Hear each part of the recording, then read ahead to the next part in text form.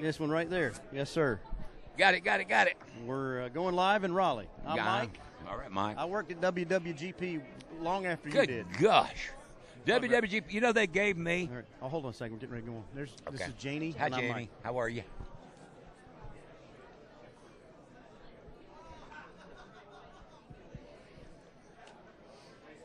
Have a good time? Oh, always an honor to have one of the godfathers of the business sitting down with us, Charlie Daniels. Good morning. Good morning to y'all. Can I say something? Yes, sir. All right, you were talking about a station down in Raleigh. My first station is WWGP. where you worked as well. Sanford, North Carolina. I worked a little after you did. Well, you know what? I was probably there before you were born.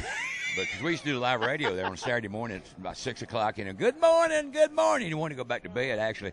But they gave me the call letters that were on the front of the station, WWGP. I got them in my museum, in fact. They gave them to me a few years ago. The general manager told me he did that. And when I went in your museum, I couldn't find them that time. So I need to go over there. They're over there somewhere. Yeah, we'll dig them up. But yeah, right. you were a radio man before you were a singer, I guess. No, actually, when I say live radio, we were playing on the radio. We had a band playing on the radio. Gotcha. I've never been a DJ, but if I was not a musician, I probably would be. Well, now I know you've told you get to work with pretty girls like this. I know you've told the story 1,000 times, and probably then some. But that area kind of inspired you for your song.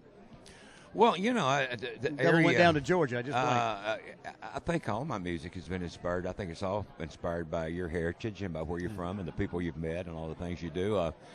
There's places that are mentioned in songs, maybe but not by name so much, but just from memory that I would use a different name, but I would actually mean someplace in Carolina. There really is a deep river. There really is a song called Carolina, I Remember You, And the first things I remember Frosty Carolina mornings with a cheery fire crackling in my mama's big black wood cook stove. I remember that. I do. I remember a lot of the things that happened in Carolina. So are you a Tar Heel? I'm a Tar Heel. You're a Tar Heel. I'm all a Tar right. Heel. He's wearing his Carolina blue hat. No, this is a. This is Carolina blue color, I meant. Oh, your color, yeah. It's actually from Israel. It is. Well, I didn't know they had Tar Heel fans in Israel. Oh, yeah, I got Tar Heel fans everywhere. No, I took a trip over a few years back, and in fact, I was thinking this morning, my shirt was blue, and my wife likes for me to match things up. And if I'd had a Carolina hat this morning, I could have wore it. See, I didn't, so I wore my Israeli hat. Well, are you performing while you're here, or are you just visiting? We did our fan club thing yesterday. I'm leaving tonight on a road trip. We're going to Duluth, Georgia, to Renfro Valley, Kentucky, and the next stop's in California. So we're heading on out. Charlie, you never stop. I can't. Are you not going to just take old age might catch up with me if I stop. I have to ask you to do it just one time. Yes. That's how you do it, son. That's how you do it, son.